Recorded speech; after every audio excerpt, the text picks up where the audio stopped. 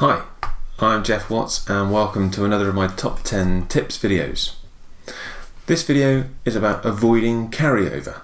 So this video is in response to the comment on my previous top 10 tips videos about distributed teams from Master Carpenter. Master Carpenter had a number of challenges that he was facing, listed a number of symptoms in the comments field, and we worked together to figure out that overall what he really wanted some information and help on was how to avoid carryover at the end of a sprint. So, as I said, when people like, subscribe and comment, there's a good chance that I'll pick your topic for a new video. So if you're interested in something you want some top 10 tips about, then just like this video, subscribe to my channel and add something into the comments, and who knows, next time we could be looking at your challenges, your topics. So first of all, what is carryover?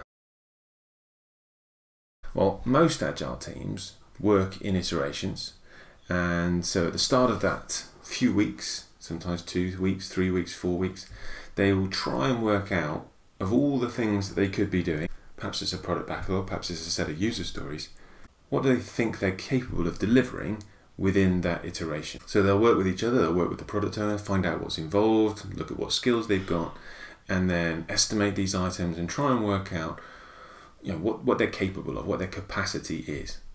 And then for that iteration, they'll give it their best shot, they'll work on things, and then at the end, they'll see what they actually managed to deliver, review, and use that information to plan the next sprint.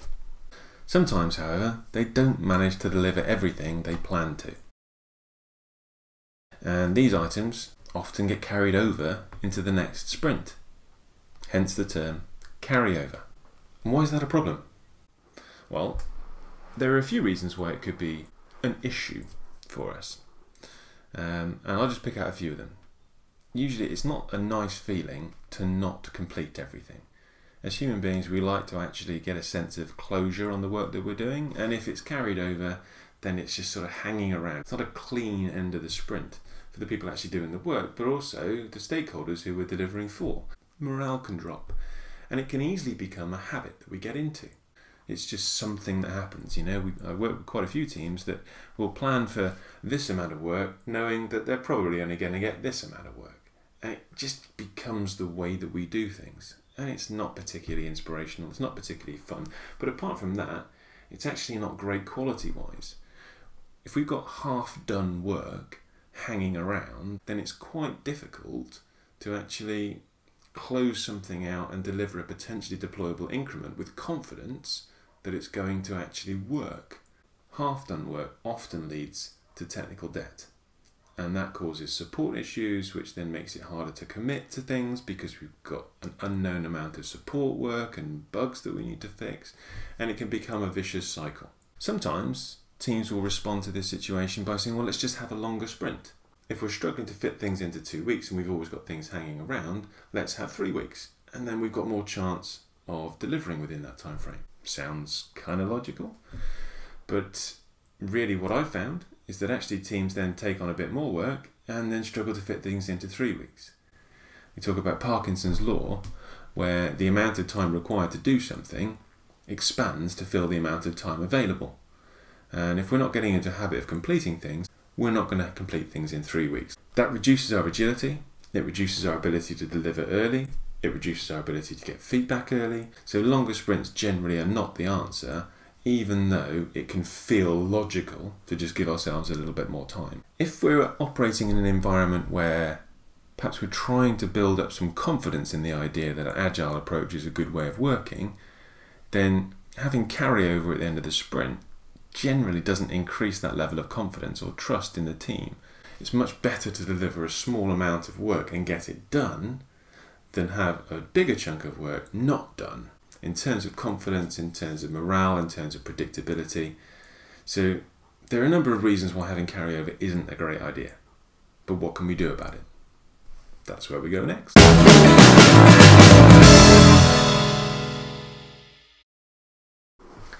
So my top 10 tips for avoiding carryover at the end of a sprint. At 10, have shorter sprints. That's right, I said shorter. Even though we just said don't have longer sprints, actually go the other way. If you're working in 2-week sprints and you're struggling to get things finished in 2 weeks, have 1-week sprints. It's a bit of a challenge. 1-week sprints are quite tough. But the principle behind it is you will have to take on less stuff. Your product owner will have to break things down into smaller chunks. Therefore, you increase your chance of getting something done. The smaller the time window that we're trying to estimate something in, the less range there is of us being wrong. So, if we're 10% wrong of 2 weeks worth of work, that's twice as much out as if we're 10% wrong in 1 week's worth of work. It's easier to estimate, easier to plan, easier to commit, and easier to get things done. Tip 9, use yesterday's weather. So I was told this story a while ago and I've no idea whether it's true, but it illustrates a point. So I was told that one company spent a lot of time and a lot of money trying to predict the weather. And they were pretty successful. They found that about 75% of the time this machine could use the variables that was input and accurately predict what the weather was going to be like the next day. And so the people who built the machine were pretty happy. After they'd used that machine for quite a while, they found that actually if they just looked at what the weather was like today, it was 75% likely to be the same tomorrow. So just by using yesterday's weather as a predictor of tomorrow's was exactly the same accuracy as this really complex, really expensive machine that they'd built. How's that applicable to agile teams? We're not in the business of predicting weather, but we are in the business of predicting our capacity. And what we're saying there is the best predictor of future velocity, what the team can do in the next sprint, is what they actually did in this sprint. So if we've got some data saying that the team only managed to complete 90% of what they commit to, yesterday's weather rule would suggest that you only commit to 90% of what you did commit to last time. Just commit to what you're actually capable of getting delivered. Why wouldn't teams do that anyway? Various reasons, but they'll convince themselves that actually this sprint's going to be different. We're going to get better at predicting things. Maybe we are, but until we are, go with the data that we've got. Tip 8, now this might sound like a controversial one, feel guilty. I think every team should feel a certain amount of guilt if they don't manage to deliver what they said they were going to deliver in that sprint. Internal guilt. Guilt to themselves, not necessarily to anybody else, but a sense of, I feel a bit bad that I didn't manage to do that. Because if we feel bad about it, then we're incentivized to do something about it. Maybe it's a case of having a minute's silence for the stories that fell during this sprint, that weren't managed to be completed. Actually spend a bit of time and effort thinking, that wasn't ideal. Let's do it better. Tip 7 is reduce the work in process for the sprint. Similar to the tip about using yesterday's weather, if we're in the habit of taking on 8 stories or 8 product backlog items or 8 requirements into the sprint, take 4. Just take 4. Plan for 4, get 4 done. Now, hopefully, we'll still have some time left in the sprint when we've done half of what we thought we were capable of. We can still bring those other 4 in if we need to. Bring them in when there's time left, maybe one at a time. It's much easier to focus on getting things done if we have less things to focus on. Maybe we go really extreme and try and operate on this principle of single piece flow. One thing, bring it in, get it done, move on to the next. Tip 6 is reducing work in process for each individual skill area. So not just bring less stuff into the sprint, but make sure that we're not overloading one particular part of the development process or one particular skill area. If we're mapping out our flow of work through the sprint, perhaps we need to do some design during the sprint, we need to do some analysis during the sprint, we need to do some front-end work, some back-end work, some testing, some verification. Make sure that none of those stages is overloaded with too much work in process at any one point in time. So you set buffer limits, you set WIP limits, and so for argument's sake, when we've got 2 things that are in the queue for component testing, we won't add a third until one of those things has been moved on, and we will swarm. Everybody will gather around those items that are stuck and get them moving forward before we add any more work.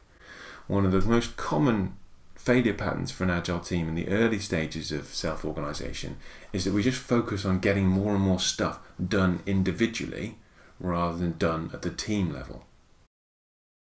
Tip 5 is actually recognise, reward and appreciate, get a good feeling for things getting done.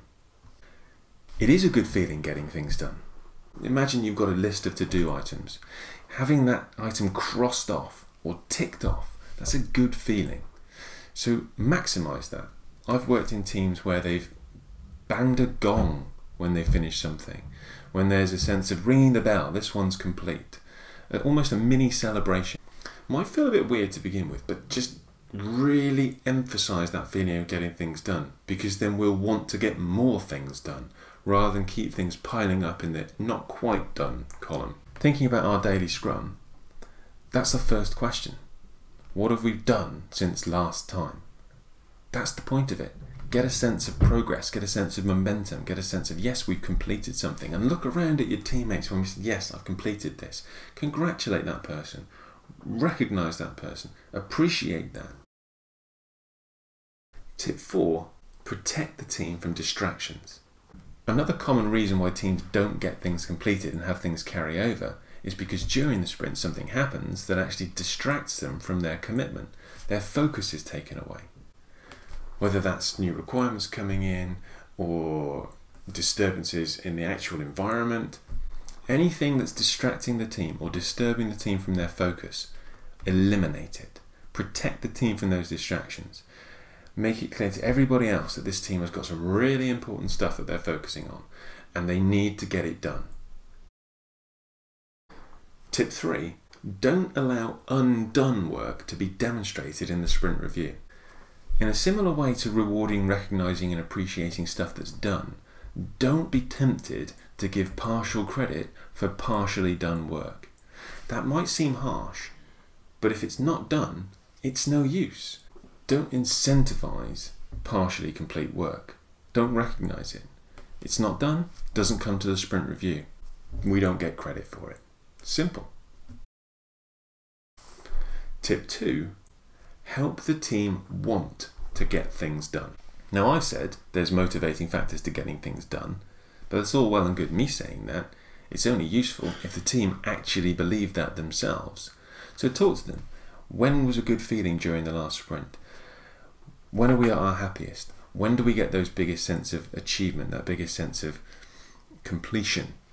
And help them visualize that, help them really substantiate that within themselves, and then ask them, would they like to feel more of that?